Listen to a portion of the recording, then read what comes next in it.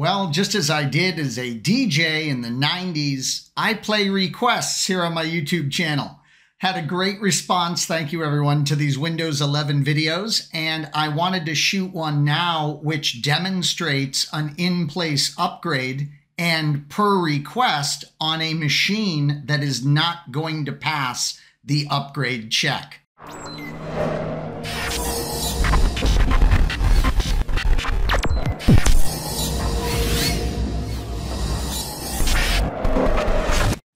So let's give you a proper introduction to the machine that I am going to attempt the Windows 11 upgrade with. Here is that little Wacom unit. What a cutie. Let's go take a look at the resources. So how about the about this PC, if I can type. This is a very small keyboard, so not the greatest for typing. For my old eyes, I'm an old man. Old Man River. All right, enough. Okay, so here it is. Wow, this is an i7 chip. An older, i7. That is amazing. I can't believe that processor was in this machine that many years ago. Notice just 8 gig of RAM, much more modest RAM. That's the lowest I would personally ever go. A lot of folks can get away with 4 gig if they're just surfing on the old interweb. All right, what else? That's Win 10 Pro currently running, of course, on this Wacom tablet.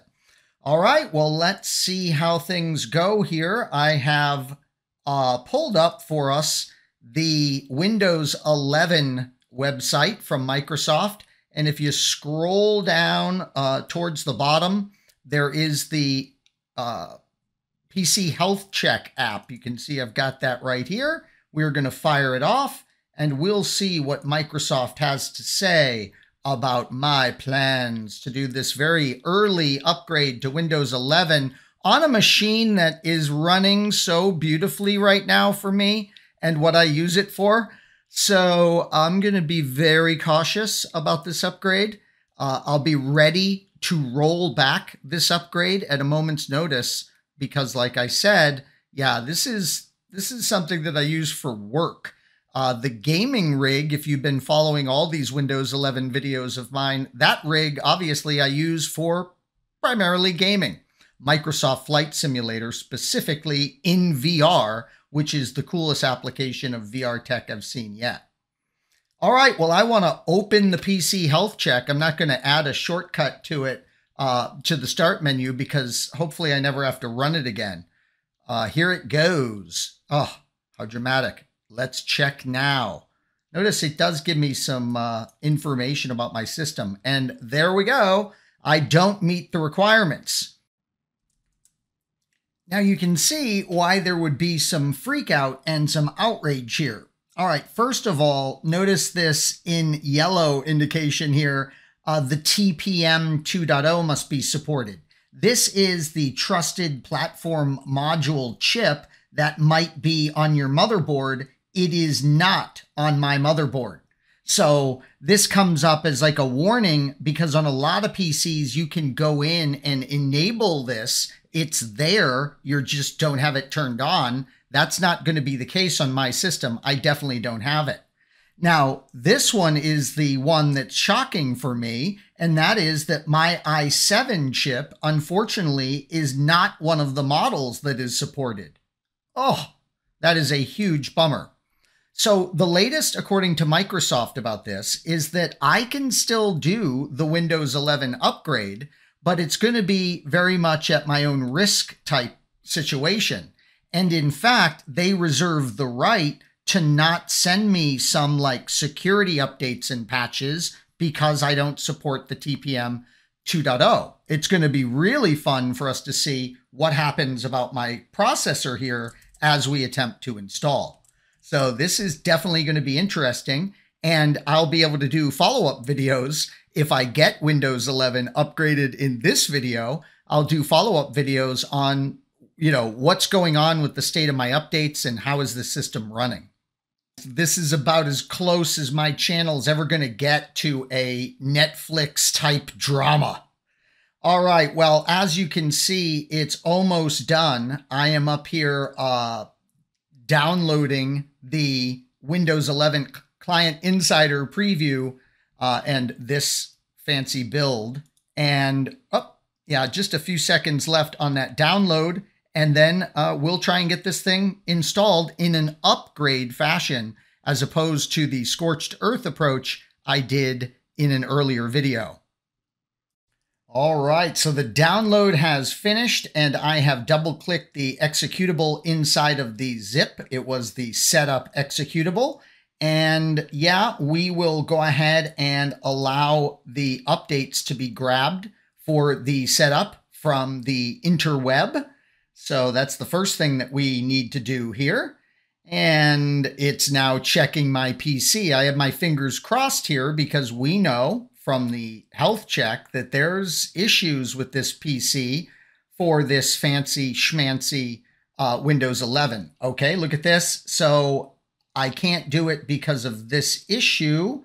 And oh my gosh. So only one option here, and that is to close. Well, what to do?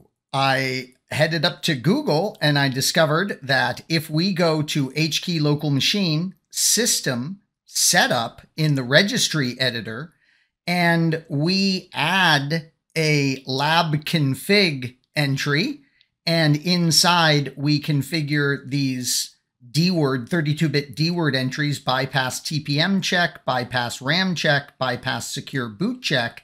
We set those values to 1. Supposedly, now I'm going to meet with success in bypassing the TPM check. Let's try it. So where is my Windows 11 ISO download? There it is. I'm going to launch setup. And here we go on attempt number 2. Well, like any good IT guy, I am just not willing to give up this easy. So now what I've done is I've gone up to GitHub and I've downloaded this media creation tool. And I went in and ran this and I said, create Windows 11 ISO for me that will not check the TPM chip. So that is what is happening now. And on my disk, I now have an ISO that it created. Let me try launching install from there. And it looks like I jumped the gun a little bit. I was just going to look for the ISO and this window popped up showing me that the ISO is being created. If you end up using this media creation tool because you see it work for me, please be aware of the fact that when you launch this tool and you say you want Windows 11, it's going to bring up a Windows 10 setup tool to create the media. Don't be confused by that. You're not setting up a Windows 10 ISO. It is truly a Windows 11 ISO. Well, my goodness, I just ran the setup from that ISO that was created with that script, that tool that we can launch, which has a GUI for running it.